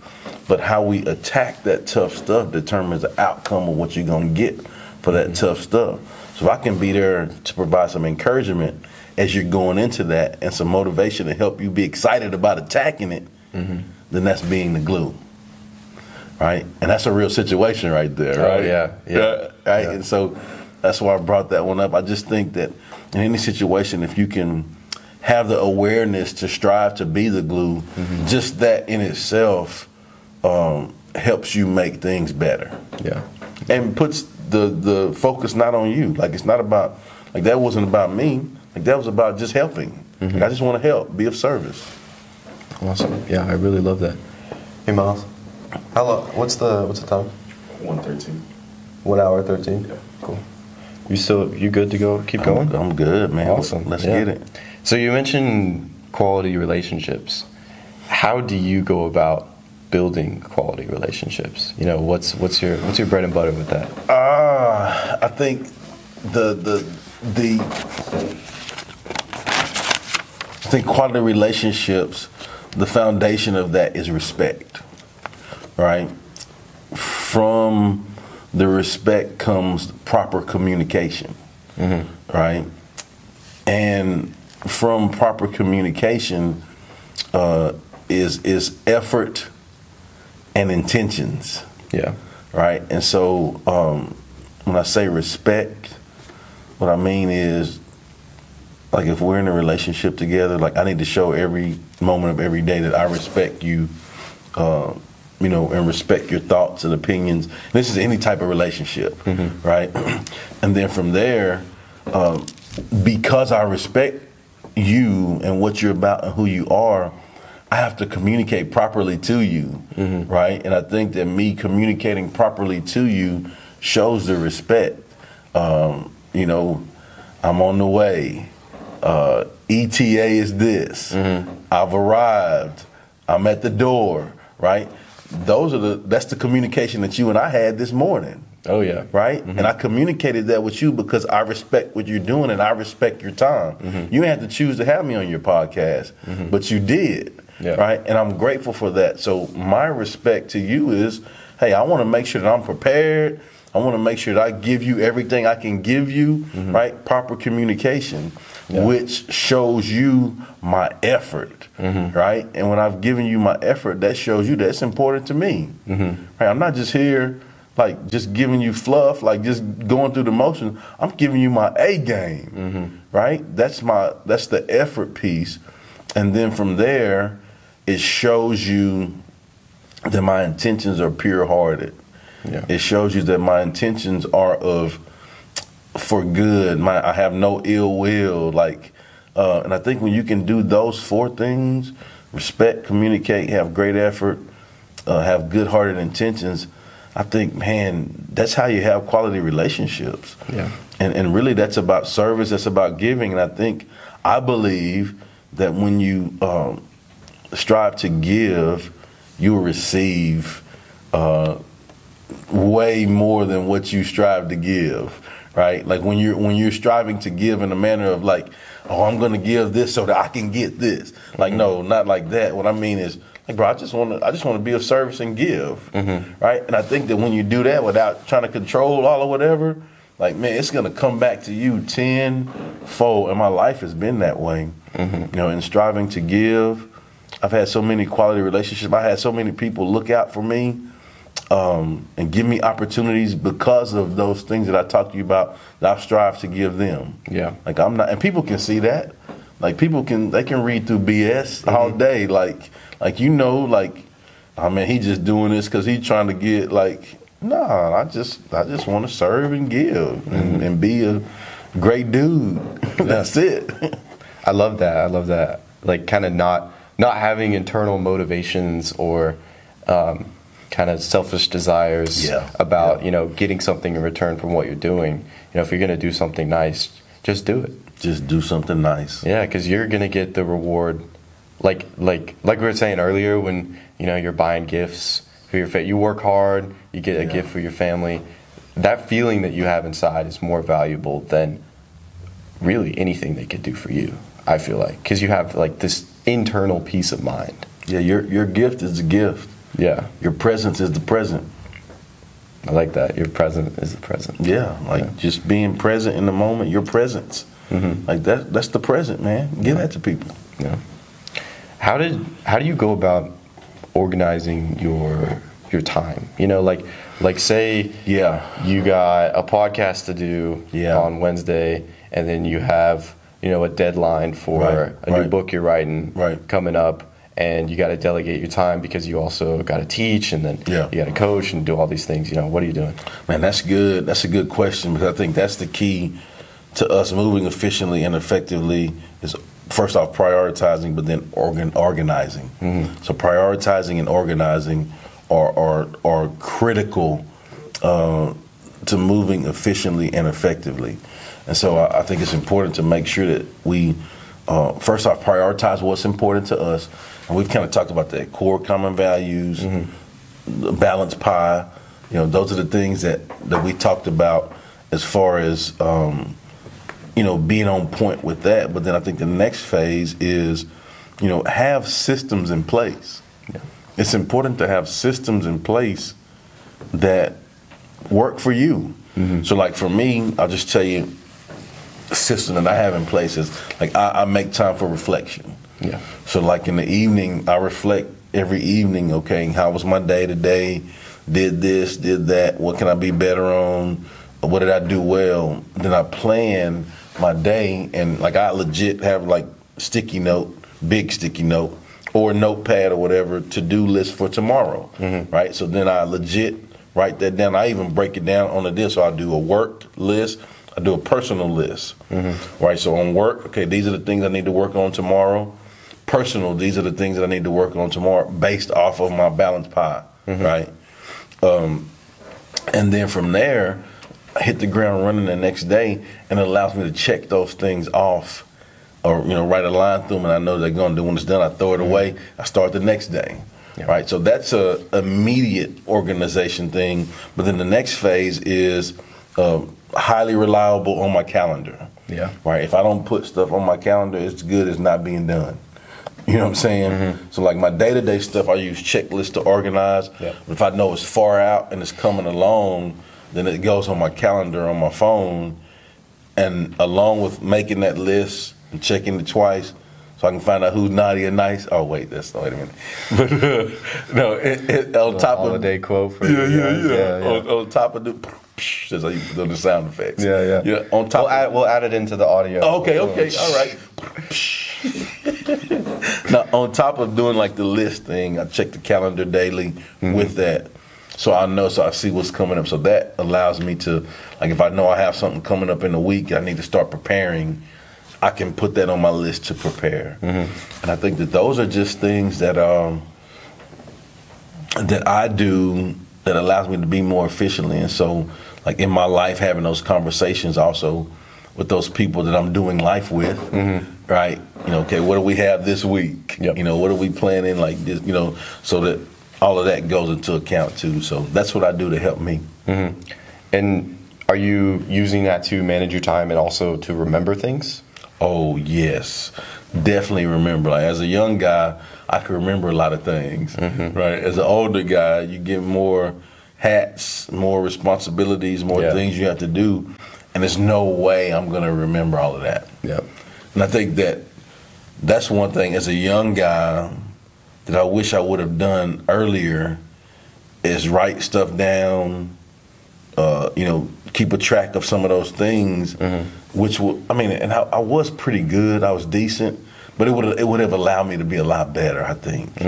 Right? If I'd have done that earlier, like I didn't really learn that till I kind of got into my career because it was so much coming at me. Yeah. Right? Like I could manage it in college, ball, assignments, I ain't had no bills, all of that kind of stuff. But then like as you, get a family, career, bills, like all of those other things, like there's no way I'm going to remember all of that stuff. Like no way. Yeah. Right? And so I had to have some systems in place to help me move efficiently and effectively, and that is what helped me. Yeah. I feel good about what I'm doing because I got this journal from Target a couple of weeks ago. Yeah. Because of that same reason. Like I was doing so much and I couldn't remember things. And I was missing flights. Like it was getting pretty bad. I told Miles about this the other day, but I whenever I get an idea or whenever I know okay, I'm probably gonna forget this, I just write it down. I'll just look back at it later. Yeah, but I've gone on the process too, man. I used to like when I would get thoughts, so I just write it down on whatever. And at the house, I'd have a pile of stuff, napkins and sticky notes, everything on the counter until I consolidate. But then, man, thank God for phones. So now I do like all that stuff, calendar, notes in my phone. So now I even do this now, like ideas I have with like speeches and different things, concepts. I'll just put that stuff down in my notes and it's organized. Yep. So I know I can always go back to it. And that's been like technology. That's the beauty of the technology piece, like we talked about too, like going from, napkin to note, if you will. Napkin, from really paper napkin, writing ideas down in a restaurant or something, to actually, okay, well, I can just put this in my notes, then I can always revisit it. And, now it's on my phone, it's on my iPad, it's on my MacBook, it's wherever I'm at, I got it. And I think, man, that's the beauty of growing in technology. Oh, yeah. I was using the iCloud notes for a while, and I really like how you can pull it up on your computer. Right. Yeah. You can pull it up on your phone. I'll write something in the moment on my phone and then look back on it on the computer later while I'm working. Exactly. That's exactly what I was saying, man. Like I do, like all of my books and stuff when I write, I share this secret with you about you getting the inside juice right here. Ooh, yeah. Like all of my books and stuff that I wrote, and I've pretty much done that on my phone in my notes. And of course, you got to go back and edit and all that stuff, but like the brain dumping, the ideas, putting the concepts together, like I've done that as it's come to me, as I've lived life, observed things. Like for example, like I'm sitting here looking at the setup and like the amazing beauty of So I had some ideas I'm gonna put in there on like how life is beautiful and opportunities and like just different things. As they come to you, you can get it down and keep those things. Yeah, yeah. When you're writing, are you kind of brain dumping? When you come up with an idea, you're like, okay, I got to write this down right now on my phone, and then you kind of look back and revise it later. Is that your writing process? Yeah. So I'm a big on. I don't think we can write about or speak. Me personally, I don't think I can write about or speak about something I haven't experienced. Right? I think that just me personally, like I'm just. I feel better when I know that it's organic and genuine. Yeah. Right. It flows better for me. That's just my personal. So what that does is that allows me to be aware of life things, right? So as I'm going about, like I'll see different things and I notice, okay, man, this is good, right? I learned this from this, put this down, right? And so now that's my library, if you will. Like I can always go and reference that stuff as I experience it. But with my writing, yes, I go back to what I have, but then also I brain dump. So if I know that I'm right about this, the blue car that ran into the ditch, right? So then now as I experience life, I'm brain dumping, different things about the car is this kind of car, it's a blue car, the paint was this kind of paint, the traffic sign, like it wasn't a stop sign there, so he didn't know to stop, he just ran into, so like all of those different ideas, I dump that stuff first, and then I'll go back and piece it together and make it flow. So that's just kind of my process. Gotcha. You're trying to like paint a picture. I really like that. Yeah, like remember everything as well as you can and as accurately as you can. And that's one thing I learned from reading and listening to books, audio books. But I love when you have people that can paint a picture. Right, so like it really makes you feel like you're actually there. Like I love like reading a book where like man like I'm just going somewhere like man it's like I'm actually sitting right there with them. Like I can see that, and so that's kind of what it is. It's like for me. How is your journey of a writer? I mean, like as you write, 6 books. Yeah, I mean at minimum 6. I know you have some more. What are some of the improvements that you've had to make over time with that, writing process? Lots of improvements. Just as you were asking them, I actually said this to somebody the other day. I interviewed a guy, and he's a big time artist in Houston, and we were talking about. Shout out to Frankie Cardone. I want to make sure I send him a shout. And great guy. He actually has a mural in the Woodlands area, that Astros mural that's over by HEB, right over there. So y'all check it out when you get a chance. For sure. But he did that one, and that's how it came. Like I saw it one day, and I just connected to him, reached out to him. But we were talking about the process of being a creative and your growth. Right, so like people ask me, hey, which book should I read of yours first? Just like man, I've been a part of 16, like written or published, been a part of like 16 books, so it's crazy. Wow, congratulations! So, thank you. And so like people ask you like, hey, don't get the first one. You're like, hey, get the new one. Like the new one, I'm primed and I'm good, right? Like I want to start listening to your podcast. Which one should I listen to? Don't go back to the first few, right?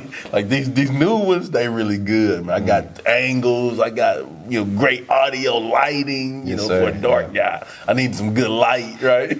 Like man, I got all of that stuff now, right? So man, it's just the growth process. I've had to grow a lot in a lot of ways. I think that's the beauty of it. And I think I said this to you when we were sitting up here. The beauty of it is that I feel like I haven't even scratched the surface on things that I can learn. I think that's what makes it fun, right? I think when you can look at it as, okay, what can I learn just to have that continued growth? Yeah, they call that the Dunning-Kruger effect, where you start off and or you start off in a place of confidence and you feel like, it can't be that bad. You start off in your first book and it's like, okay, I can write. Like it's not going to be that bad. And then the more you learn about it, the more your confidence drops, and you're like, okay, there's so much to learn. And then over time, you kind of reach this kind of middle point of maturity, where you're like, there's still so much to learn, but then you feel confident about the improvements that you've made along the way. Yeah, I think, man, since I started this path, I started writing about 5.5 years ago, and I've been so busy that I hadn't had the time to have a drop. Like man, it's been nuts, man. Like just keep getting better. Like that's all I know. Just keep working, dog. Nice.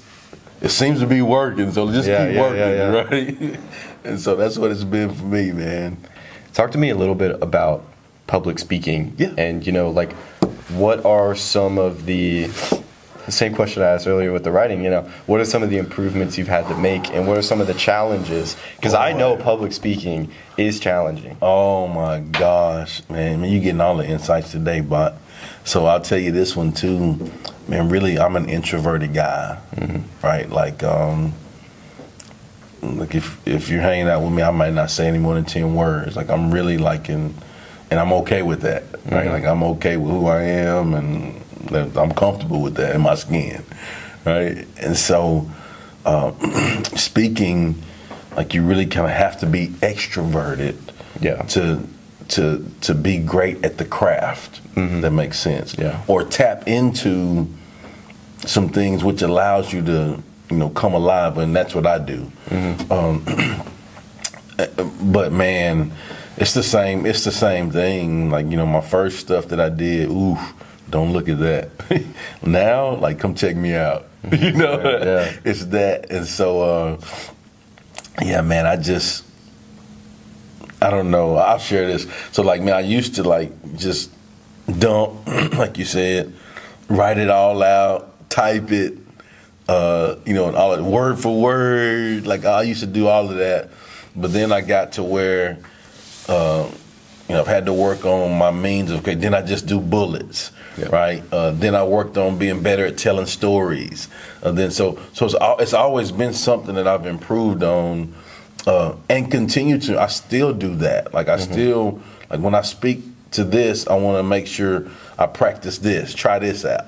And so it's like a game to myself. Like, what you gonna do now, Chip? Like how you gonna get better now, right? And so I just continue to have that growth, and it makes me proud. Even like today, there's some things that I wanted to make sure that I hit on, or like different things technology-wise that I'm trying to work on. So, man, it's just a continued growth to see that. And when I look back on it, although I don't want to look at that stuff, it also makes me proud to see where I've come from. Yep.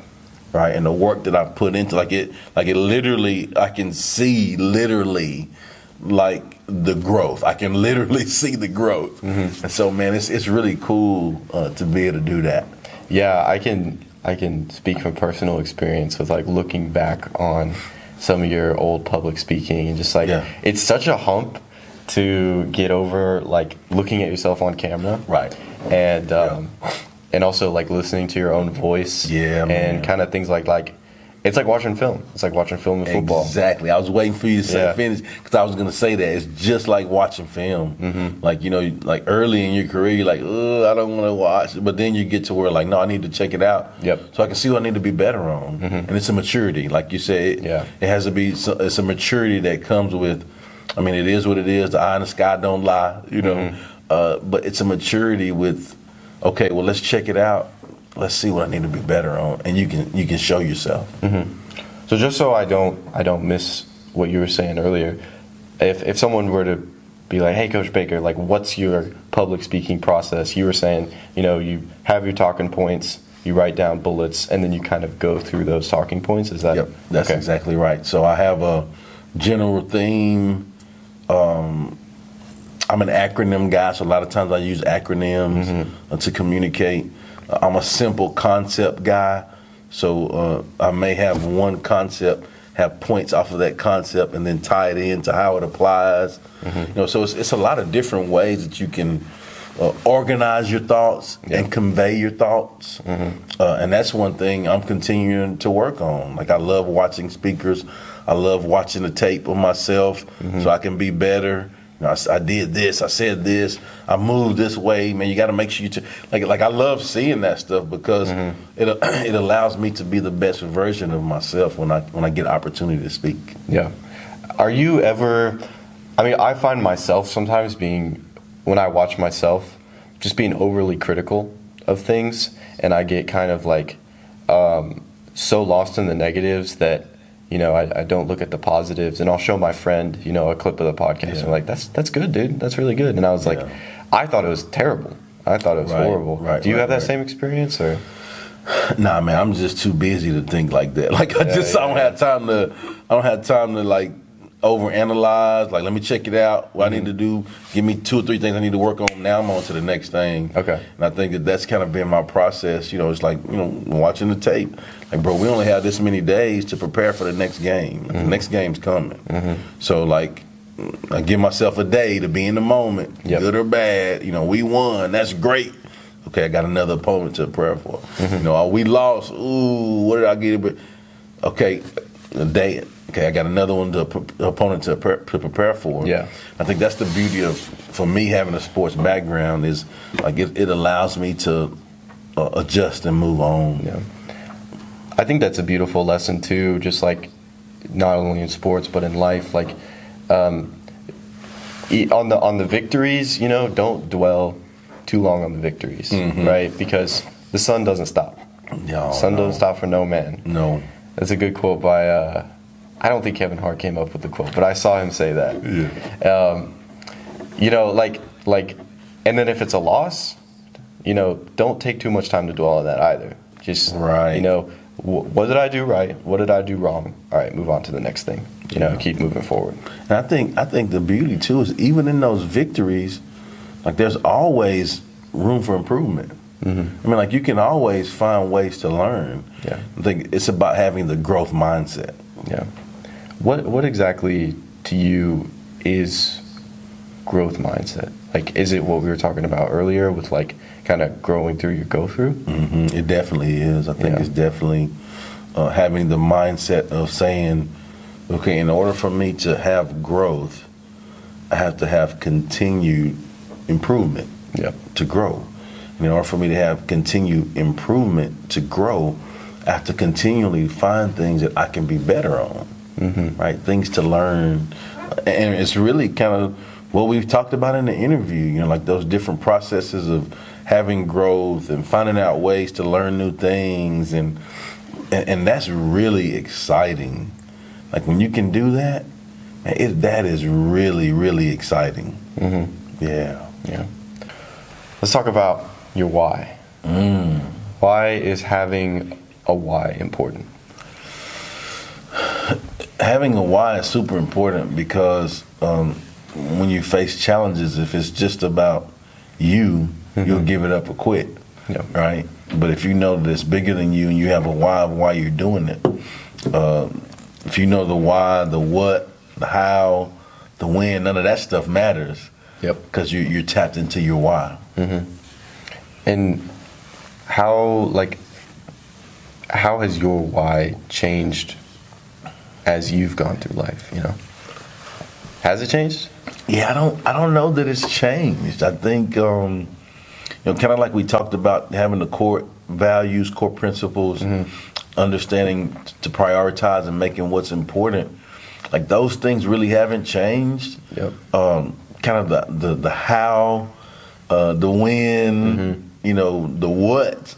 You know, some of that stuff is, you know, ever evolving. But the why is, man, just striving to make a positive impact, you know, each moment of each day. And I'm truly grateful for the opportunities to do that. And that's what I strive to do. Yeah, I remember just thinking about, like, my why. That really helped me get through a lot of that pretty grueling weight training in high school. And then just in general, you know, like thinking if I'm kind of unmotivated that day or I don't want to do something, just thinking, okay, why? Like, what's my why? Like, why do I want to do this, you know? I don't want to edit this clip like we were talking about earlier, but I enjoy this podcast. Like, I want to make it better. You know, I want to make it big enough to where, you know, I can maybe make money from it, and then, you know, provide for people I care about and things like that. It just kind of ties back to, it's real motivating for sure. Well, I hope this episode, man, sparks some of that for you. Thank you. Yeah. Yes, sir. I really like some of the insights that you're giving, like the Opus clips and things like that. Thank you. Yeah. It's so many things. It's so much knowledge. Like I have my brother-in-law's in technology, and you know, there's some people, and even like I'll tell you, like even like with this situation when we came in, like you know, I'm asking you like, what's your setup? Like how you do this? What do you use?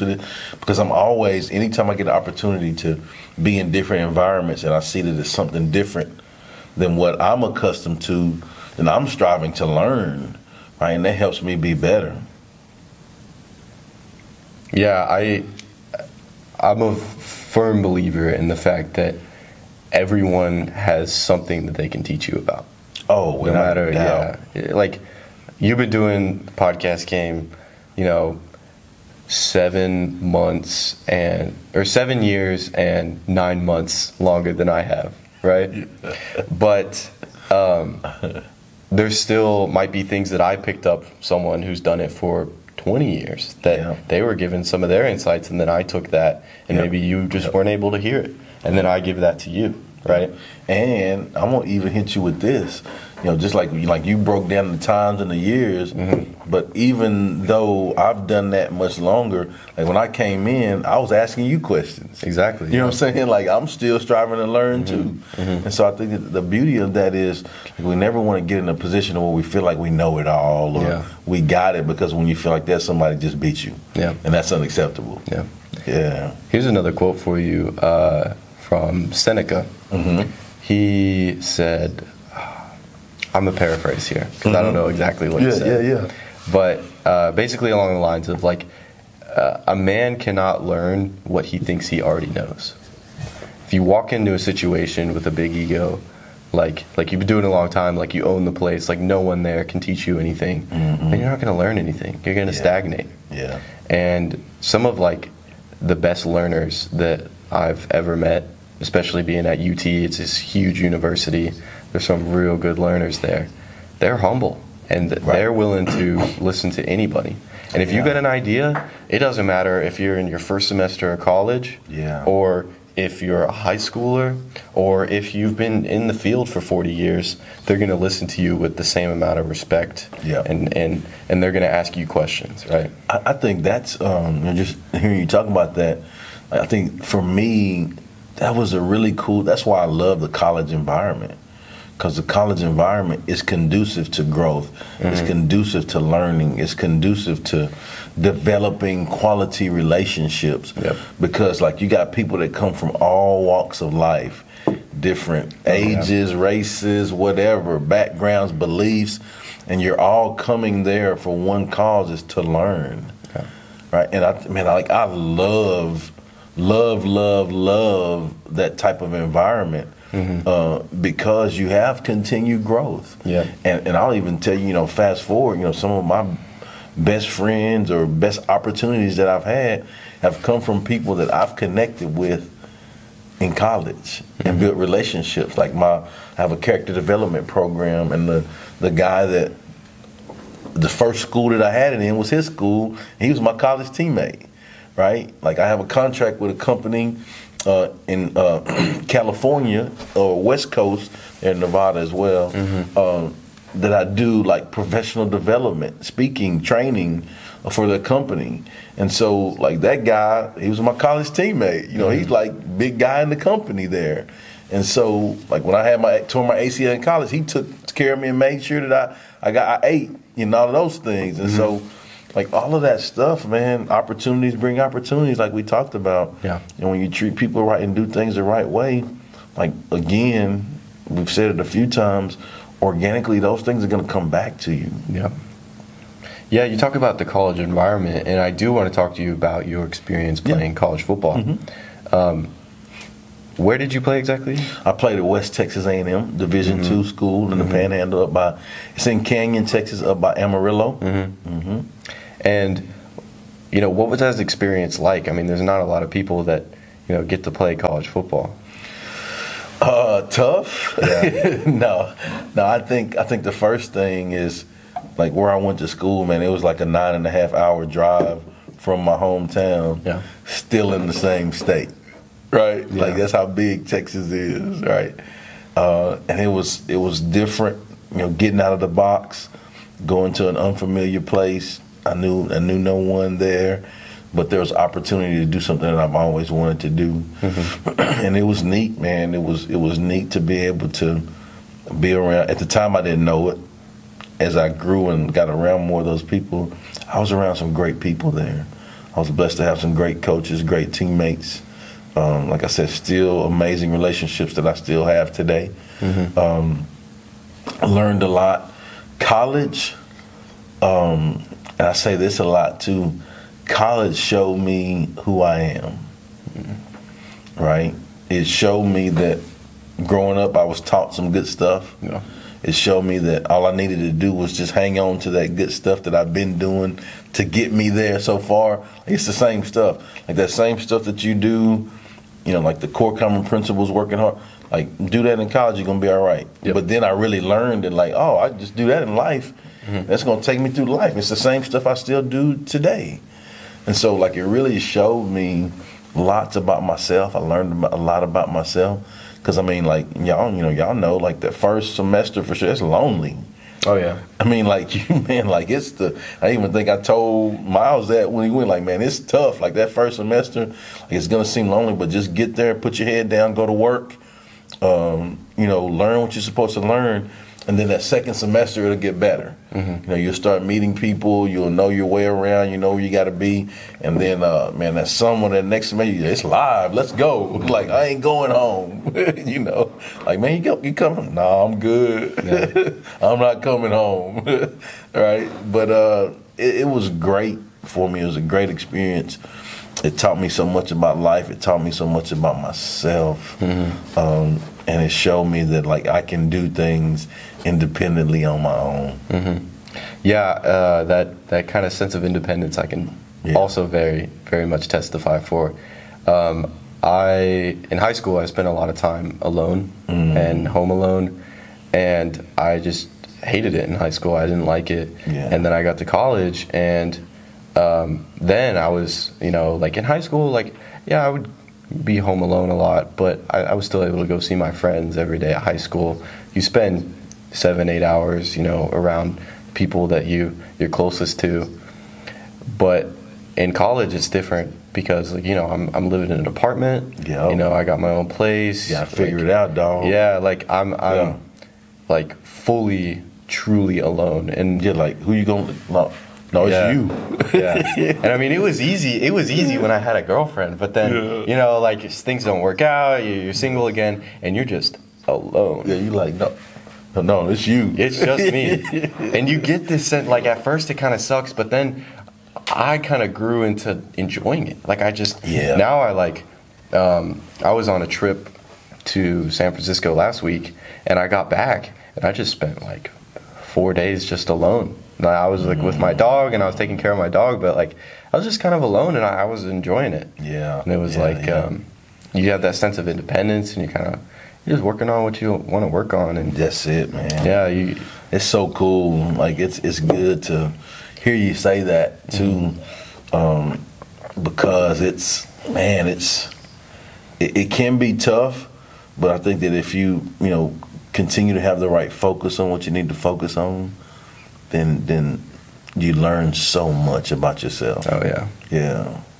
Yeah, adversity really does build character. And exactly. Just having some time alone with your own thoughts I think more people need that. More people need to go out camping and just be alone with your own thoughts for a couple days. Come back. I think too, sometimes people don't really realize that they need that. Yeah, you're so caught up in like the rat race. You're just like moving on from thing to thing, to task, and you don't take a second to just, what am I doing? Slow it down. What direction am I going? Like reflection. Yeah, you got the blinders on and you just want to move forward, but maybe you're not going in the right direction. Is kind of the way I see it. I love it, man. So you mentioned that you injured your ACL in college. What was that journey through injury like? I can say from personal experience, it's tough, especially when you got the expectations of teammates and things like that. Man, probably one of the hardest things I ever did in my life. And I say that because what hurts you the most is not the injury.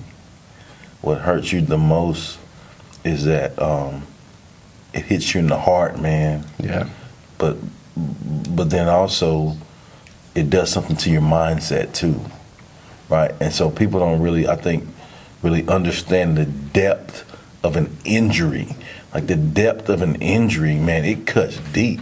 Like I tore my ACL, but like, man, I'm in a place on my own.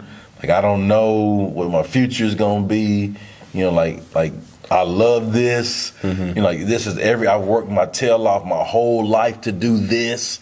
You know, and so like all of those things that you consider in your heart and then in your mind, man, you really have to go back and make it simple, right? So that's why, like, doing the rehab is important. Yeah, I got to do rehab on my knee, but man, I got to do rehab on my heart. I got to do rehab on my mind, on my thinking, right? And so I learned to take just one step at a time. Like we talked about, what can I control?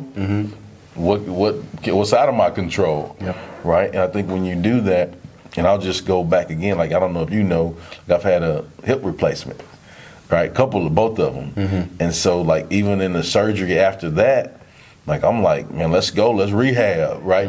And I knew that by me attacking the rehab because of the knee experience, that I knew that on the other side of it I was going to be better, but I just needed to just get rolling. Like, hey, we're going to have you in this rehab. We have you just, well, let's go. Like somebody going to take me. Let's get it. Let's go to work. Right? Because I knew that I'm going to be better by the work that I put into it. But it took that first experience with the knee to kind of see. But then also that experience helped me in life as well, because there's some injuries that we're going to have in life. And injuries come in the form of, you know, breakups, tough relationships, losing jobs, being in situations where people don't believe in you. You know, being like tough times in your life are those injuries, right? And you're gonna have to do the rehab on your heart and your mind. And I love how you're actively finding the good in the situation with your knee, to where, you know, you're like, I've been through this before and I got through it. So you attack that rehab with the hip replacement, right? Like you have the right attitude going into it. You have this momentum, right? You have that confidence, and you just keep barreling forward. You know, I learned that from the knee experience, but the weight room. You know, we talked about, it's the same thing. Like, bro, in order for me to move the weight, I got to move the weight.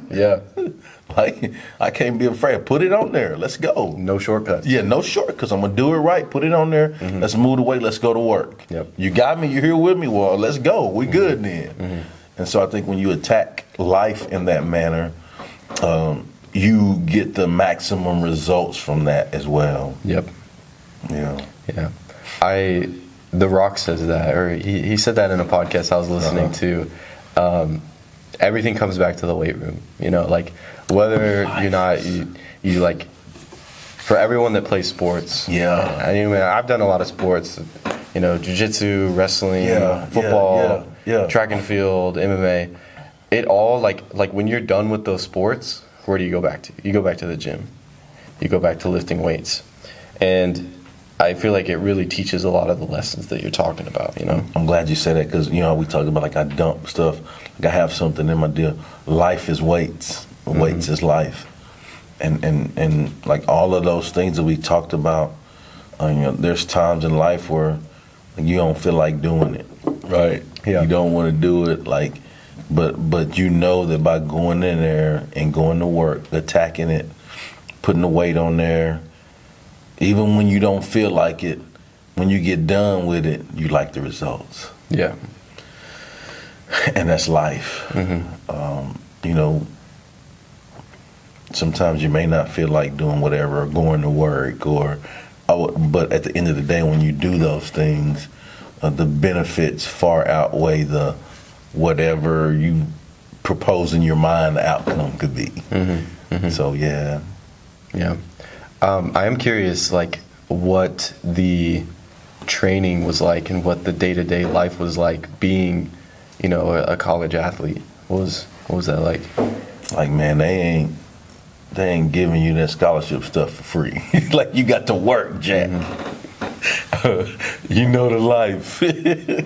Like, you got to, like, that. I think that was the biggest thing that, like, really, really surprised me, because, like, growing up as a high school athlete, I was blessed to have some older guys at my school that played college. So in the summer when they would come home, I would work out with them. And so, like, the tempo, the intensity of what they did, it was good for me because I kind of saw it. But then I would ask them, and I remember this. It's funny you asked me that question, because I remember this, asking them, man, what is college football like?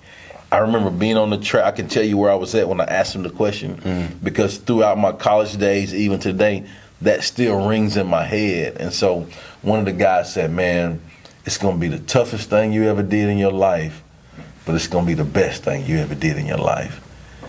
And I didn't understand that. Like, I didn't know what they meant until I actually got into it. Yeah. And so, like, on those tough days, we was having to do some crazy stuff I ain't never done before. Like, man, y'all trying to kill me, right? You know, but I was thinking of the toughest thing, but it's the best thing. Okay, y'all said it's going to be the best. Okay, I guess I'll push through, right? But just, man, like, I remember, like say 2 a day, it was 4 days, right? So everything was calculated. Like, it was like a strict regimen, right? Like, breakfast at this time, you check in, and, you know, everything is detailed. Like, they make sure you eat your meals, you weigh in, you know, check your, you know, hydration level, like all of that stuff. And I was like, man, this is like this is an operation, right? Like, this is like for real, like a man, this is business. Like, this is, it's no longer is the, like, hey, we go play, like, have fun, play football. No, bro, this is business. Right? And it's cutthroat. Like, if you don't do what you're supposed to do next, like, you out of there. Like, it don't matter. Like, everybody is good. All blue chip, everybody there is amazing. Right? And so, like, even in the classroom, right? And so if you don't push yourself to up your game and be the best version of yourself, like I said, you either get better or go home, and going home with an option. Yeah, like, everyone there was the best player on their high school team. And so, man, I just remember, like seeing the schedule, like, the first time on paper. Like, I was there. I'm like, wow. You know, like they told me. But, like, when you see it on paper, like, bro, like, so, like, the only time I'm going to get in the day is, like, a 30-minute lunch, right? Like, wow. You know, and maybe and then, well, actually it's an hour, but part of the hour is I'm going to eat, and I'm so tired I got to get a nap, right? Before we have to go back to meetings and then be on the field and then eat and then lift and then study. So, like all of those things, but what it did, though, is along that discipline, it created discipline, too, because there's a lot of guys that couldn't handle that. You know, they couldn't just do what you were told to do, right? Just show up, do what you can do right now, and then as you learn those things, man, it creates discipline in your life. What was the transition from, you know, playing college ball to now having a career with people? Like, I don't want to, like, say that you were, like, separated from other people, but it's a different world. You know, people are telling you, you know, you got to do this at this time, this or that. Like you said, like, you have this tight schedule, and then all of a sudden you're just kind of thrust to the world, and, you know, like, everything is on you now, right? You don't have a coach telling you, you know, you need to do this at this time. So I'm gonna go back to before college. I'm gonna go back to as a kid. Like, my mom was my first coach, so I had it at the house, and my mama didn't play. Like, no, boy, you gonna do that. You know, like, so I was blessed to have discipline growing up. like I didn't know how much that discipline was going to benefit me in my life. You know, I just thought, especially as I got to be a teenager, where I thought I knew things, right? As a teenager, you know things, right? Crazy mama tripping, she don't know. Okay, buddy, right? But I was able to, as I got into that college situation, I was able to look back and like, oh yeah, maybe that lady was right. She knew a little something. This one's full. The story is full. Okay, that's okay because we're starting to get to the end, so it'll be all right. So I just figured, you know, man, like, I've learned discipline as a kid. So really, it wasn't. I mean, it was a lot, but it wasn't out of the comfort zone of having discipline in my life, right? So I was blessed to have that. But then when I went into the world was easy. Yeah. You know, like bro, like man, these people out here trying to take your head off, like trying to kill you, like they putting you through all of this stuff. Like that's nothing. Like like life is nothing compared to that stuff. Like like all of this stuff I had to do just to prepare to get the opportunity, right? And so I think that in life, I was prepared for life from the E+E+R+A Yes, sir. that we talked about. And so when you get to life is easy because that's really the fruits of the labor because I've put in the hard work to be there. Yeah, I talked about that with a friend of mine who also did Big Five. Do you remember Trayvon Hill? Yeah. Yeah. He was talking about like some of his experiences. He does shot put for I forget what school he goes to, somewhere in Mississippi. And Miles, do you remember what school he goes to? Southern Arkansas. Oh, Arkansas. Okay, my fault. Sorry, Trayvon. But like we were talking about how he was talking about like some of his struggles. Like, dude, we made it through Big Five. We could do anything. Oh yeah. And it's that same mentality where it's like, you know, you're just in this weight room and it's so grueling, and you made it through all the training, and you made it through the football, you made it through watching yourself mess up on film, and your coach is telling you, what were you doing? What were you thinking? All this stuff. And you go through that adversity, and everything else in life is just a little bit easier. Oh, yeah. Just, it makes you better. You know, like we talked, discipline allows you the freedom to be happy. You know, it's important to make sure you just push yourself and learn the lessons that you're supposed to learn, show up every day, do what you're supposed to do, and in that you'll learn the important lessons that's going to help you later in life. Yeah. Without a doubt. Yeah. That's why I talked about, too, being grateful for what you have and then realizing, okay, what am I learning today? Yeah. Right? You're learning that I can do tough stuff. Right? Like I'm learning, like I'm showing myself, like I can show up every day and just do hard stuff. Right? And so when you do that, it creates a mindset like you're a tough joker, right? So there's nothing in life, like I'm telling you, and I even tell guys this, you know, tell them as players, hey man, there's nothing in life that you're gonna face that's I mean, of course, like you have death in the family, those kind of things. Yeah. But for the most part, there's nothing in life that's gonna be tougher than those situations like playing hot Texas football. Yeah. I mean, like emphasis on hot. Yeah, hot. Yeah. Like tough, hot. Yeah. Texas football.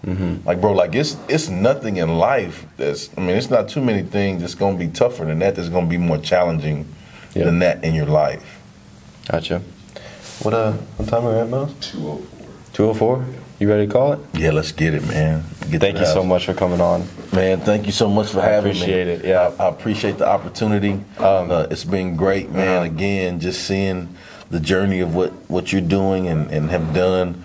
So happy for you and grateful for the opportunity. Yeah, it's the feeling is mutual. It's great to see your evolution from kind of a teacher to more of just the influencer, and you're really getting your message out there to thousands of people. It's really cool to see. I want to give you kind of a pedestal here at the end of the podcast to kind of promote anything that you got going on. You know, like where can people find you? What's new with Chip Baker? You know. So my social media is at Chip Baker TSC, as in the Success Chronicles. All of my social media is that, except for X.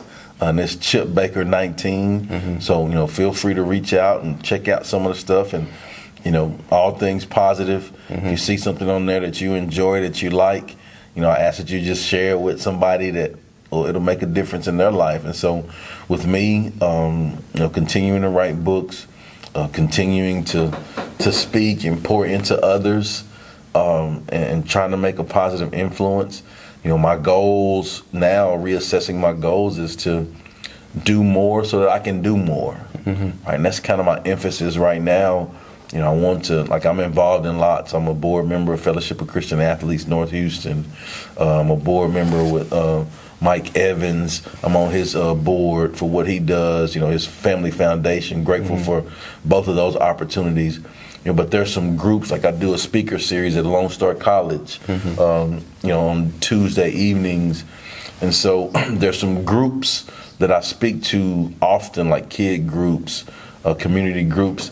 And so I just want to do more so that I can do more. And so I say that because, just looking for more opportunities to speak corporate, train, which what that'll do, it'll allow me the opportunities to, take some of those groups to professional sporting events and have some experiences that they haven't experienced before to provide those opportunities. So that's kind of the next phase of things that I'm working on right now. Awesome. Thank you so much. Go get it. Yes, sir. Go get it.